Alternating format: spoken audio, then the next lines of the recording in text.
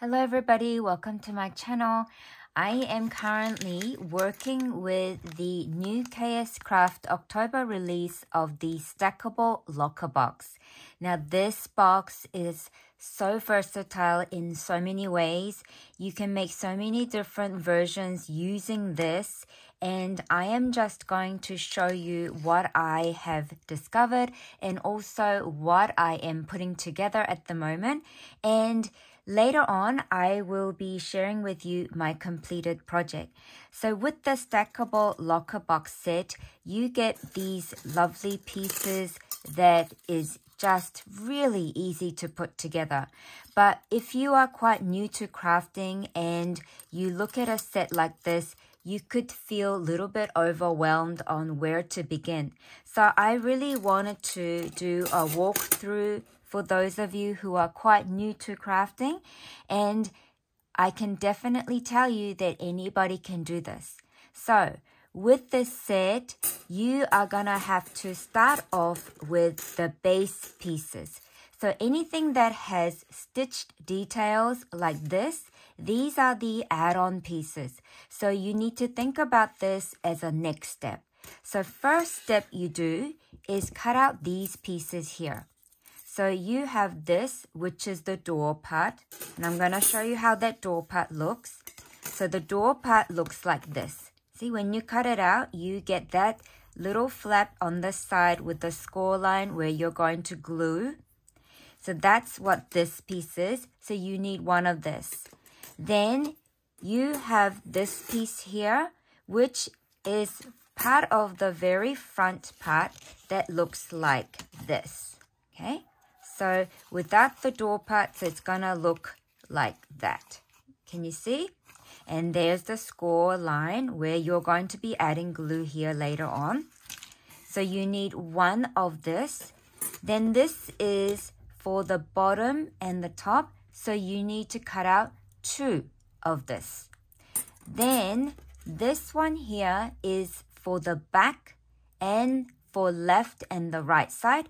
So you need 3 pieces of this. So that's what I really wanted to mention.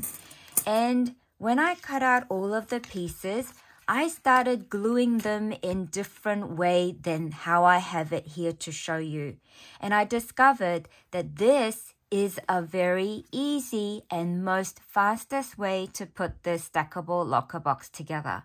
And so I wanted to show you what I do. So with the very bottom piece and the top piece, so I start from the part that's going at the top. So then I add the glue to the inside piece. Then I add the very front door piece, the door paper. See? I glue that onto the very top part of the base, this one here. Then I add the back piece. So this is going to be the back piece. So I add another back piece to the bottom part of this top piece here. Then I add the very bottom piece, bottom part of the box like this. So then you have a long rectangular piece here. Then what I'm going to do now is I am going to add glue to this flap here. So when you join it up like this, you can put it flat on the desk and then just, do this to make sure that all the glue's on there nicely. Now I'm going to do the last part of my rectangular piece, glue it outside. Now the reason why I decided to glue it outside instead of inside is that I discovered that by doing it this way, it feels much more sturdy and stronger. So I decided to do this. So when you are choosing your pattern paper, you just need to make sure that you are choosing very similar color tones for your base. If you are not using a plain cardstock, see, I like using my pattern paper. So I went with all of my pattern paper that has the similar color tone, as you can tell. I went with lots of reds and the pinks and a bit of white, but mainly red and pink feel. Most of the pattern paper I chose is not particularly designed for Christmas, but I love using any collection throughout the year. Whatever color that works for my project, that is what I go for. Okay, so then you have this. So then the right side and the left side looks like this at the moment. It's all hollow. But what you do now is you use your side flaps. See, I've folded the side flaps. Now what we're going to do is we are going to add glue to here. Okay. I am using my new favorite glue. This is from Expressed Company here in Australia. I have been very fortunate to be able to try these products as part of their creator team. And my work is going to be featured in January 2025 on their Instagram page. And I'm very, very grateful for that. But at the same time, I get to experience their products. And I discovered how great this glue is. I absolutely love it. It's not runny, so I can have full control. I really love it. And I can like spread it. Now, because I'm doing the video, I can't really see what I'm doing too good. Okay, I can see that the glue is all on there.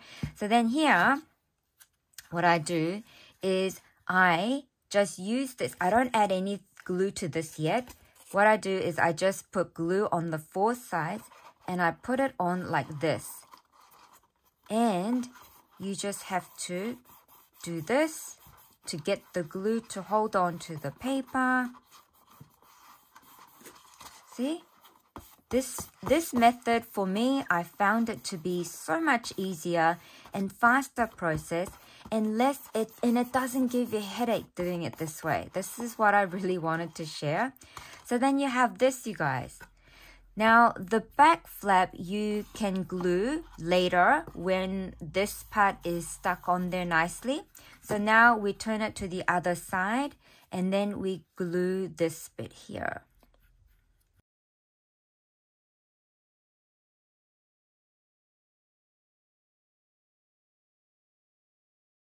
This, right? See what I mean? It's just so much faster process to do it this way. And I just really wanted to share with you guys. I love sharing with you guys my experience. Now, once this is all glued down, you are now going to add glue to here. But as a crafter, everybody has their own special method of doing things. I am just simply sharing with you guys what I find it to be easier. Doesn't mean you have to do it exactly my way. Now, Hannah from KSCRAFT has also done a wonderful tutorial explaining all of the steps, and I will have her tutorial down in my description area as well. So you guys can decide which way is better for you as a crafter.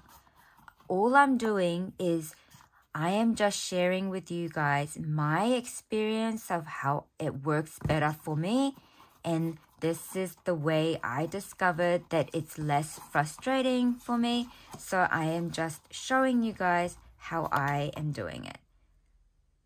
So then, once this is glued down, your next step is it also comes with this stitched frame, which you can choose to add or not.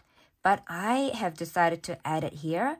I am using a pink pearlescent cardstock. And I am just going to add some glue on there. And I put this frame on here. Check. So you just gotta be a little bit patient when you're gluing down thin strips to make sure that it's holding on to the surface area that you want to glue it to. So then I have this. So another thing I want to add is when you're choosing your pattern paper with the stitch details, think about how you want to use the stackable locker box. Are you going to be just making one, or are you going to be making several to stack on top of each other? For example, if you are making 3 and you want to stack it, another one on top of this and another one on top, you wouldn't really be needing to cut 3 of the top layering piece. You would only need 1 because you're going to be layering 2 on top.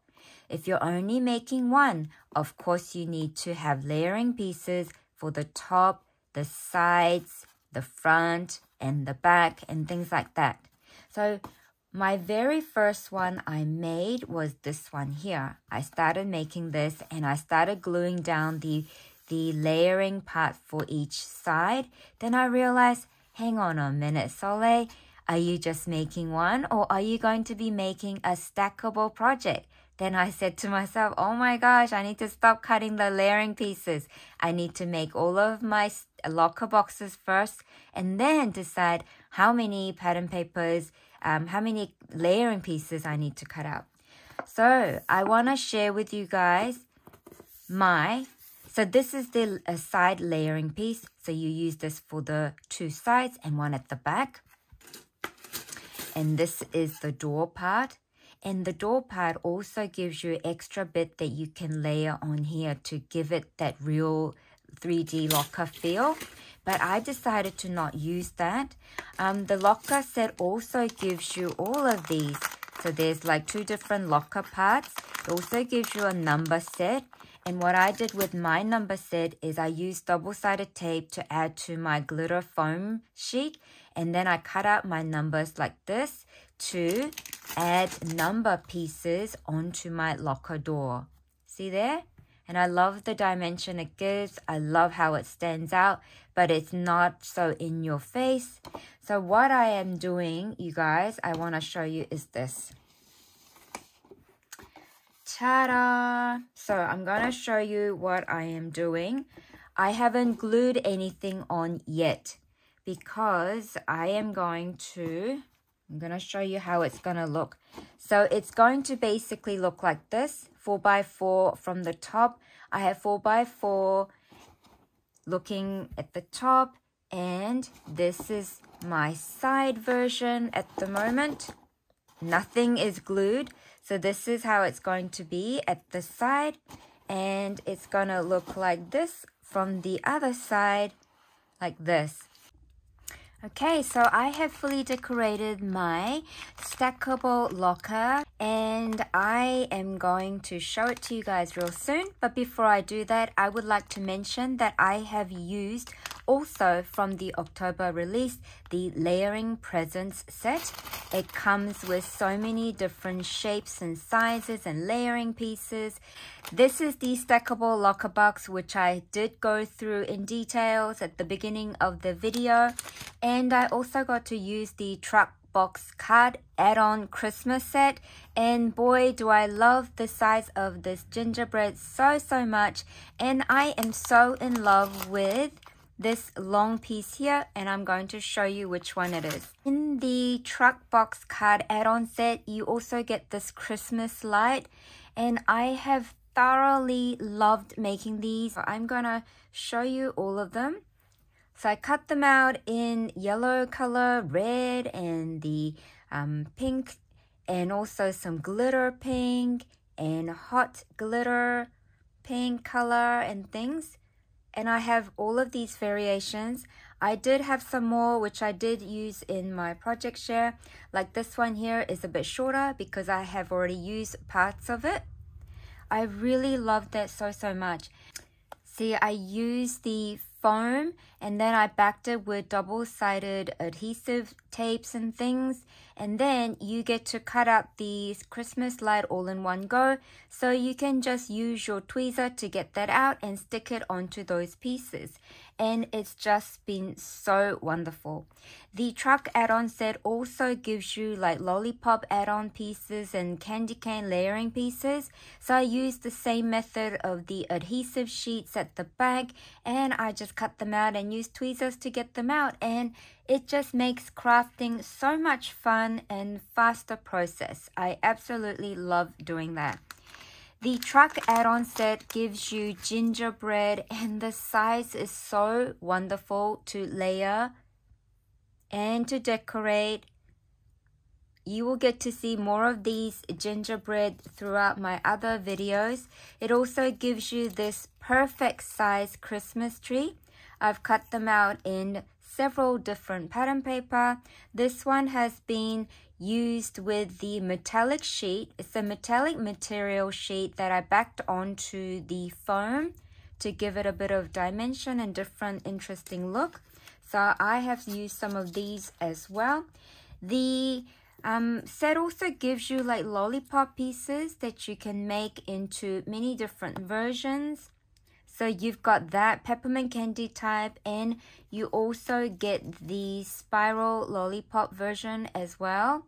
So fun. It's just such a fun set to have. Even if you don't have the truck box card set, it is a wonderful set to have. With the layering presents, I have made many varieties. Super fun, very addictive. It's just been so fun. You can pretty much use your scraps of paper even because of the sizes that you're cutting out. I mean, we all end up having like long strips of papers and things, right? You never chuck those out. And all of the stitch details that you get as well. You even get these tiny bows. These bows are all included. And look at that bow detail. So pretty. I also have some of these ones here. Look at that. So you get cylindrical ones. You get square ones. Some of these I haven't completed yet, but I thought I'd show you. This one is half done. I used the holographic cardstock and pattern paper to make this one here. All I need to do is add on some more pieces to the top to complete it, or I can use it as an embellishment base. This one, look at that bow detail. Isn't that pretty? You also get pieces like these in the set, and I think it's magnificent. I love it so much. You get bigger piece as well. So this is the size that can be layered onto this size here, like this, if you wanted to. So fun. And it gives you two different sizes of the bow, and you get little detail bows like that. I love all of my little presents that I have here. That's a puffy sticker. And I get to use all of these in the future. So let me show you my completed project. I am going to quickly show you like this, and I will also do a video where I will show you of close-up. One thing I didn't mention is about the locker. This is where this locker, so there's two different types of the locker part, and I cut them out and I just didn't glue it. I didn't glue it at all. What I did was I used a brad. So let me show you. So you know when you're trying to open a locker, you have to turn something. Well, I decided to use that method. See, you can just use your nail to do that, and then use that star brad as the doorknob. Hold on. It is a little bit fiddly.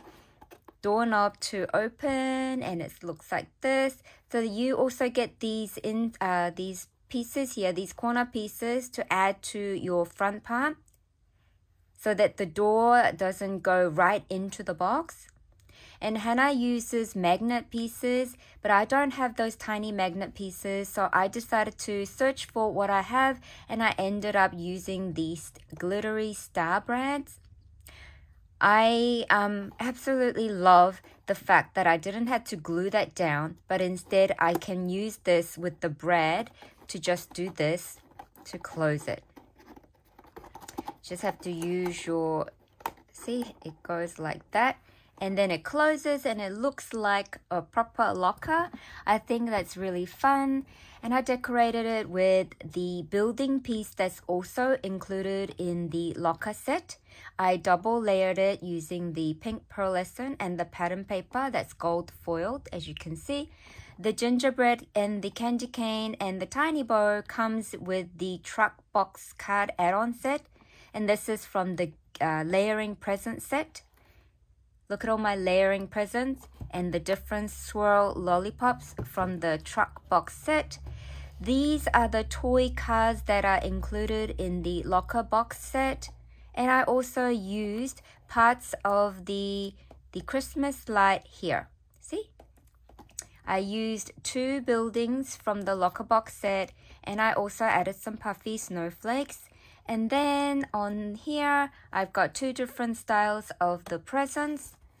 Here I have 2 Christmas trees layered beside each other, and I decorated using the Christmas lights. Here are more stacked presents. And this side has the Christmas tree again with the peppermint candy as instead of a star for the top of the tree. I added 2 peppermint candy bits. Those are included in the truck box set. And here are more of my beautiful Christmas gifts. I absolutely love this, you guys. So remember, this is just a fun project, and I did it with 8 locker. But if you want to make this bigger, you can even do 12. So add on like, a couple more onto the side. I mean, the option is endless, and you can make many of these locker boxes to just stock it into a large gift box. I think the option's endless. There's so many things you can do with this set. I really love all of the little elements that I have added. And yep, that's my messy disc that you are seeing, and I will just show you all of the other little bits that I have ready to be used for my other future projects. And that there is the 3D Christmas tree I have made prior.